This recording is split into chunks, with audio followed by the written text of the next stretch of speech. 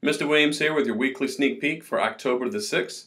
Beginner students, you are working on your uppercut hook in combination. You're going to work on your front leg side kick. You have your traditional down block to be practicing, as well as our self-defense of a swinging punch and two-hand front choke. My intermediate and advanced students, you're going to be working on sparring, so please make sure you bring your sparring gear to class this week. And self-defense. Advanced students, we're now working on our nunchaku, so please make sure you're bringing that to class as well.